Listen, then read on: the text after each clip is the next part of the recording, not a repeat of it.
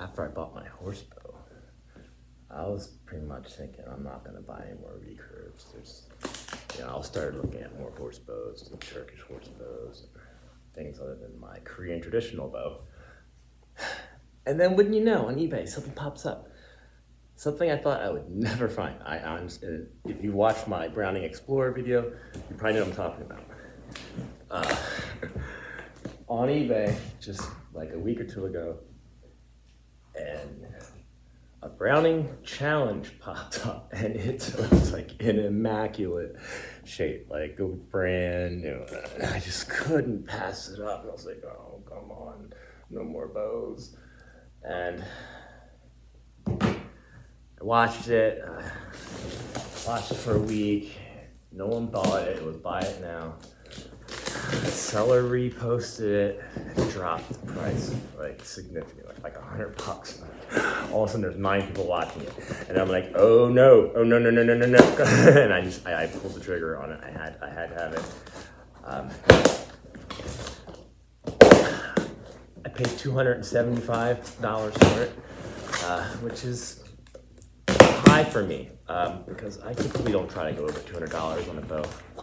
But I did some research on it, and in 1973, this bow sold for $158 or so, $157.99. And in today's money, that's $900. It's over $900. So I thought, you know what? With the shipping, I'm paying one third of what the bow would cost today. That would be brand new, but we'll check this out together. See how brand newish this is.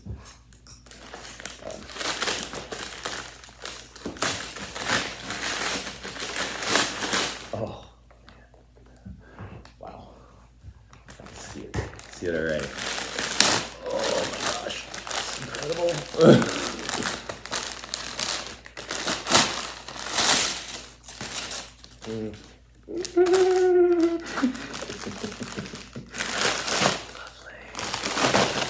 Oh, you lovely little darling, you know what to do.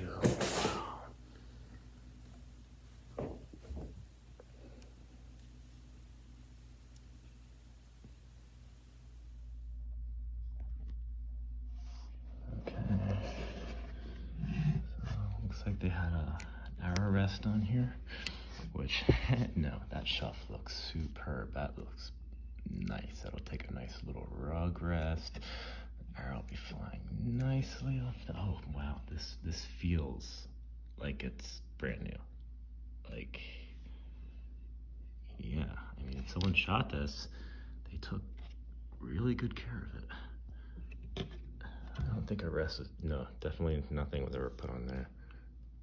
That's like spotless. Yes.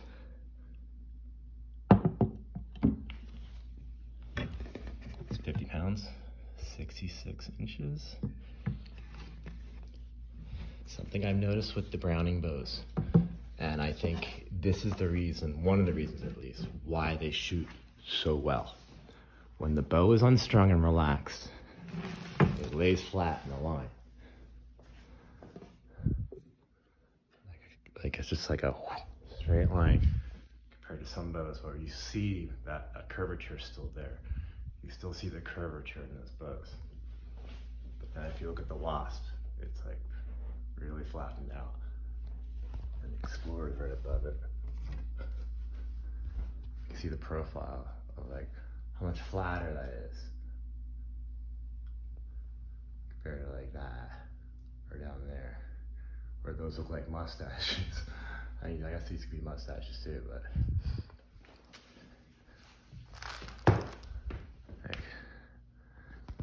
And typically, like the Explorer at 62 inches calls for very low brace height compared to other 62-inch bows. Well, I mean, to me, this just looks like a large Explorer. That's why I wanted it, so that it fits the profile of the Explorer. It has the horns on the tips, like right here. And I've kind of like came to some realization where something to do with that design on bows, on longer bows, they shoot well, at least for me. Oh. chit chat. Let's put the ringer. I've never seen this before. This is weird. Came with this weird little string dampener. It's rubber.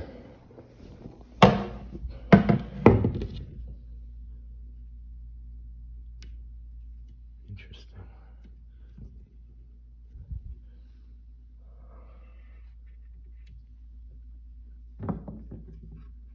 Yeah, I don't think this was like hardly, barely shot or used or anything.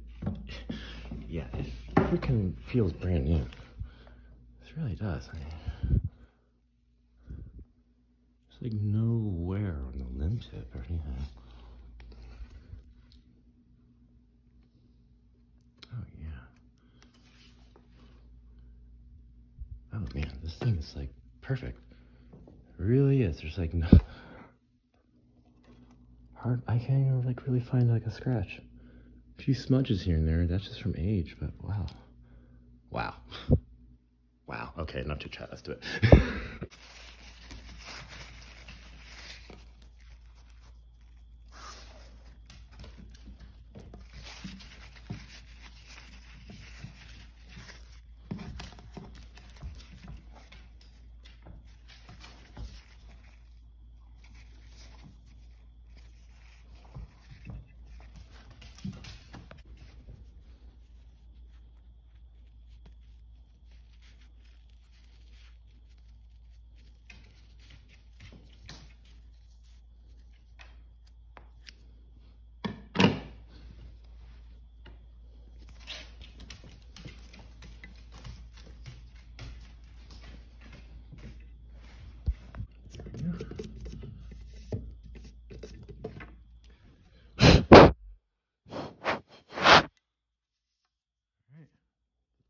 For a spin. Yeah, okay, let's do it. Yeah, let's do it. That's heavy. Feels great though.